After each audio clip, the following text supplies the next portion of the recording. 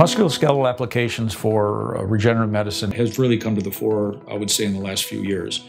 Made very popular by professional athletes who are flying to Europe to get PRP injections to get them to return to play faster. They are very motivated, obviously, to accelerate the healing process because their livelihood depends on it, and their fans do too. It is obtained from whole blood, just a simple blood draw, and concentrated using a special centrifuge device in order to isolate the component in blood that is rich in platelets. And that's why it's referred to as platelet-rich plasma.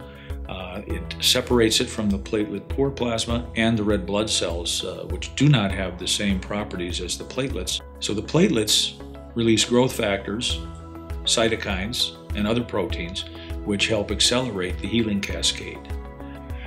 What we do is concentrate them and inject them into the joint or the tendon to facilitate healing. Anybody with an injured or degenerated joint or tendon, and this can be in the appendicular joints, which is in the arms and legs, it can be in the spine, facet joints, SI joints, or even the discs, and then multiple tendons and ligaments that can be injured or degenerated can benefit from the regenerative medicine procedures. Now, if a joint is too degenerated, and joint replacement in those cases may be the only option. So this is certainly not a panacea for all ills. It's not a magic bullet, but it does provide another option for a joint that is not severely degenerated, but symptomatic. And it may be 4 to 8 weeks before the patient actually feels a benefit, and for months after that, the healing will continue. So it's a much more gradual process. Certainly is not instant gratification, but instead of just mitigating the pain and inflammation, as you would with a steroid, what we're actually doing is getting at the source of the pain.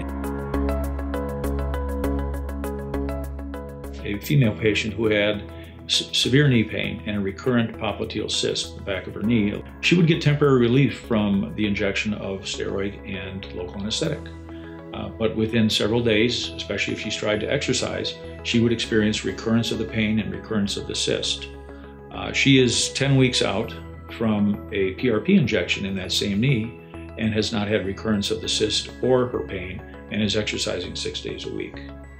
So this is where I get excited that we can provide not only symptom relief, but also an option to help restore function of the joint. So I've seen it work.